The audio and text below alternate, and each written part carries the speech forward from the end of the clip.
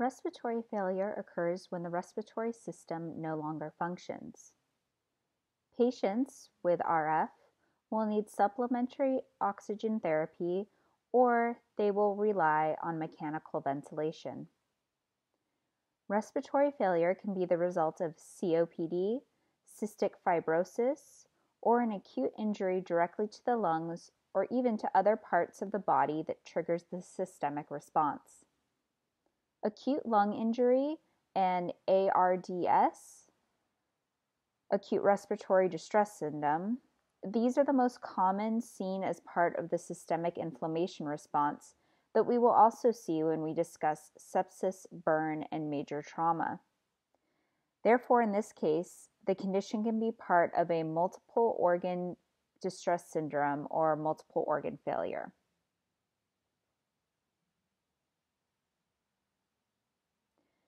The type of injury that can lead to respiratory distress syndrome include injuries that are affecting the respiratory system, obviously. So, for example, we can have severe pneumonia, pulmonary contusion, or pulmonary edema, or even fat embolism. So basically here, fat content gets into the blood circulation and eventually it gets stuck in the lungs. And then also, of course, if we have a near drowning incident. So all of these injuries are directly affecting the respiratory system. They're a direct injury to the lungs. Whereas we also have indirect injuries that are more systemic in terms of its impact by inflammation. So we already mentioned sepsis, severe sepsis, trauma, and acute pancreatitis. And this one we mentioned when we discussed accessory diseases in the GI system. And of course, massive transfusion because there's a lot of foreign cells and fluids coming in for this procedure. And also we may see it with drug overdose. ARDS is acute onset. It can start within 48 to 72 hours after the initial injury. In the development of this condition, the body responds to cytokines and free radicals. Usually these are pro-inflammatory. As a result, many people develop pulmonary edema, which increases the thickness of the alveoli and the capillary space. This will make the gas exchange more challenging because literally the oxygen molecule in this situation must diffuse over a longer distance to reach the blood. So that makes it more difficult for our body to acquire the needed oxygen. This impaired gas exchange leads to a condition called hypoxia, low oxygen status. And so this increases the work for breathing. As a compensation strategy, the patient in ARDS will have a very hard, laborious breath. But the compensation, in most cases, is not adequate on their own. So they're not able to make up and get enough oxygen in this case. So this left, if untreated, becomes life-threatening. Major symptoms include breathing difficulty, severe low oxygen in the blood, and loss of surfactant. And we remember this is the chemical that keeps the alveoli inflated. When we have a decreased amount of surfactant, we keep losing more vital air volume because once these air sacs close, they no longer are able to take in air. We can also see protein-rich fluid linked into the interstitia and the alveolar lumen. So this is also going to take up volume that is supposed to be occupied by air. All of this contributes to less volume, so less lung capacity available for normal breathing. In many cases, RF or respiratory failure patients, they'll require intubation and mechanical ventilation. And on average, this may last 10 to 14 days, so about 2 weeks. So you can imagine what the cost to the system would be. What happens in intubation is that we have an endotracheal tube. So it goes in through the mouth and then ends here in the trachea. And this will ensure that if we have ventilation or oxygen therapy here, it goes down the right path. So it's going down the trachea rather than in the GI tract, which may cause a lot of air in the GI system. So this figure shows where the tube is inserted. The tracheal tube, it is inserted between the vocal cords. Obviously, when someone is intubated, we're going to have to think about nutrition support.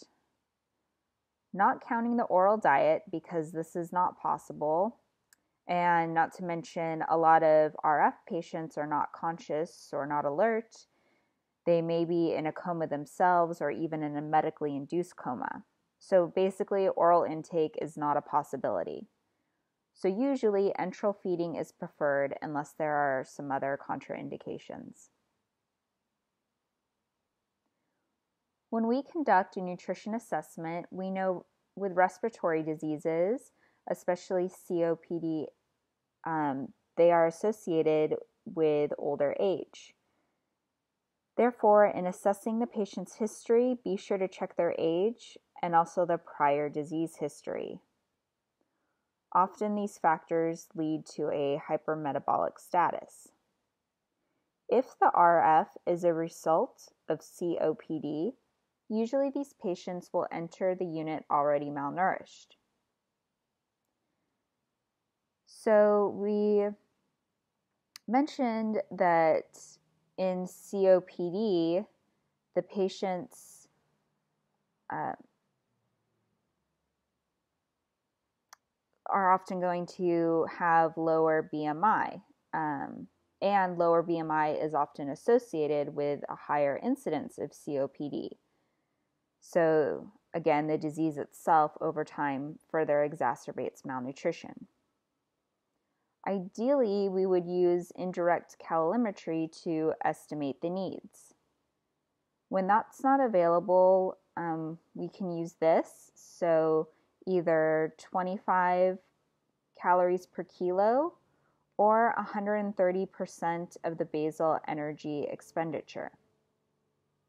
So we would determine what the BEE is and multiply it by 1.3. Because in this case it is acute organ failure, it is a critical condition. Therefore, the energy needs are high, not to mention the extra muscle work that we're trying to breathe better that the patient's doing. So all of those are associated with increased energy needs. When we monitor for nutrition support, we need to keep in mind that for ventilated patients, we need to avoid oral feeding because, remember, to metabolize the micronutrients, we rely on oxygen that is brought to the body by the lungs. But now we are having respiratory failure. So although we know that they need more energy, it may not be the best choice to give to them. We don't want them to have too much because if we give them more, the more that we give them, the more CO2 the body will generate. And this will add on to the burden of the lungs that the lungs already carry and also make it worse. Therefore, we really want to watch the amount of energy that the patients are getting. And just a reminder here of the maximum glucose infusion rates. We definitely don't want to exceed this in this particular condition. Also, protein needs are on the higher end, which is common in other critical conditions or in metabolic stress status. Potential problems in the nutrition diagnosis, we have inadequate enteral nutrition infusion or excessive enteral nutrition infusion. So this sends a signal to us that we really need to closely monitor the tolerance of the enteral feedings, as well as the progress that the patient is making. We also see here inappropriate intake of fat, and we mention this because some enteral formulas have a higher fat content, and this is because we're trying to reduce the CO2 production. But again, this is not something we would put a patient on a routine basis or for a long period of time. So here we have two sample PES statements, and you can look at these a little closely on your own. So we see in this case a lot of the nutrition diagnoses are actually related to the necessity to adjust nutrition support. The goals of intervention include that we want to provide adequate but not excessive energy and protein, because this is helpful for metabolic stress in critically ill patients. Also, this will help to preserve and restore lean body mass. And we know that people with respiratory disease are more likely to have malnutrition. We want to maintain fluid balance, and if they are on mechanical ventilation, we have to try the best to facilitate weaning off from the ventilation. For example, we don't want to overfeed a patient on mechanical ventilation. Overfeeding is actually associated with a longer period of time that the patient will have to be on the ventilator. And once the ventilation stops, we want to transition to a high-calorie and high-protein diet, because at this moment, they still probably won't be having a lot of food intake. Therefore, we'll want to make the density of the calorie and protein higher. So again, making every bite count.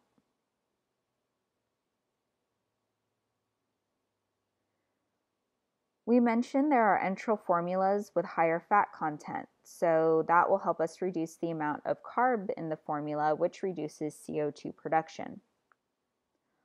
Also, patients are often under fluid restriction. So we would consider these formulas that have the higher calorie content than some of the standard ones. We also could consider using formulas that have higher amounts of these active fatty acids. For example, EPA. This is one of the components in fish oil, and also we have gamma-linolenic acid. All of these are omega-3 or the derivative of omega-3 fatty acids, and they could enhance the body's ability to calm down the inflammation that is going on. And to note, a formula that's made specifically for pulmonary disease is Oxypa by the company Abbott. So in the table that summarizes the main tube feeding formulas for critically ill patients, this formula is on it, and we'll go over that more when we discuss critical illness, so be sure to keep that as a resource. For the higher protein allowance, this is definitely consistent with therapy for critical illness. We do have strong immune-enhancing formulas, but right now we do not really have strong evidence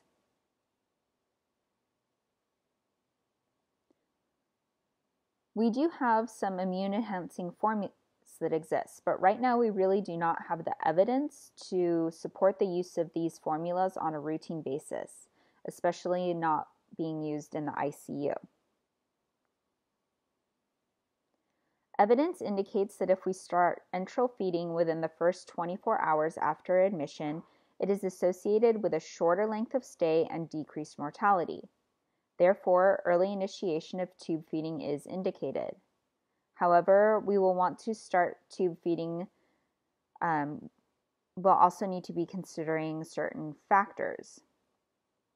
In addition to the usual indications and contraindications, we also need to remember how that these are critically ill patients. So we need to take into account how stable they are, if they have nausea, bloating, or distended abdomen, So these would indicate that there may be something wrong in the GI system.